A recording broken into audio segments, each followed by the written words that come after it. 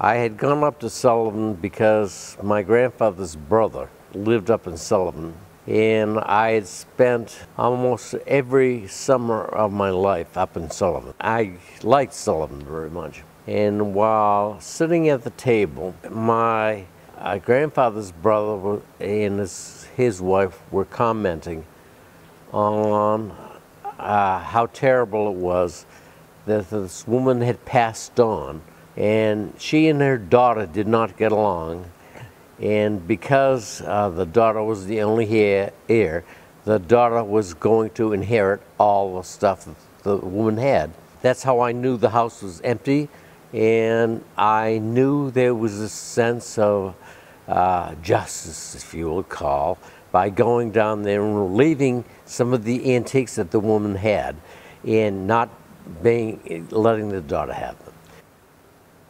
So I went down to the home, and I took the clock. There was grandmother's clock, which is a small grandfather's clock, and that's the one and only item I took out of the home, and I put it into the back of my car.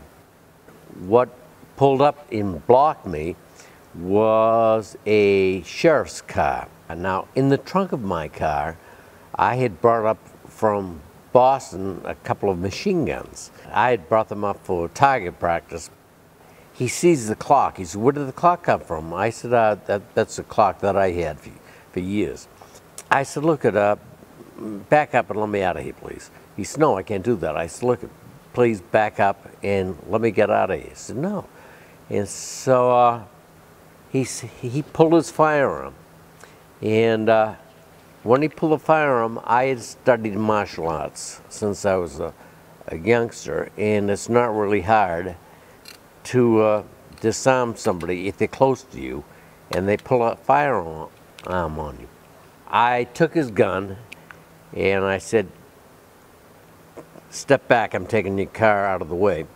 And he leaped on, with his hands, he grabbed with both of his hands, my wrist. And so I didn't want to shoot him, so I put the gun down to the ground. I discharged the gun. It went off into the ground. When I discharged the gun, he let go of my wrist. At that point, I hit him a couple of times in the jaw. He tumbled over we were right on the top of a ravine where there was a little stream down below. And so he went down into the ravine, and so then I was concerned I might have hurt him, or he might have hurt himself. So I remember hollering down. I said, "Are you okay?" "Okay." Now, he didn't have his gun, so he ran off down the stream. I went back up. I had the keys to the car. I started his car up, backed the car out of my way.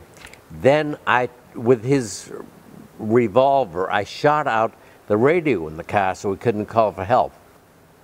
And backed up his car, point where I could pull it aside. And then I went into my car, got my car, drove my car up to the old road that runs through Sullivan. I drove to a point where I figured I could ditch the machine guns and they would not be found, and so I did that.